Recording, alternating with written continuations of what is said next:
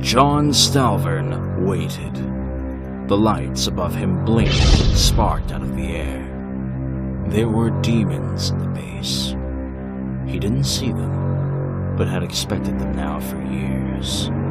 His warnings to Colonel Josen were not listened to, and now it was too late.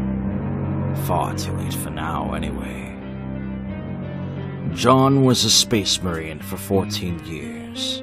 When he was young, he watched the spaceships and he said to Dad, "I want to be on the ships, Daddy." And Dad said, "No! You will be killed by demons!" There was a time when he believed him. Then as he got older, he stopped. But now in the space station base of the UAC, he knew they were demons. This is Josen. The radio crackered. You must fight the demons. So John got at his plasma rifle and blew up the wall.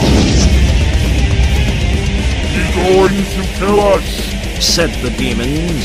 "I will shoot him," said the cyber demon, and he fired the rocket missiles. John plasmaed at him and tried to blow him up. But then the ceiling fell and they were trapped and not able to kill. "No! I must kill the demons!" He shouted. The radio said, "No, John. You are the demons." And then John was a zombie.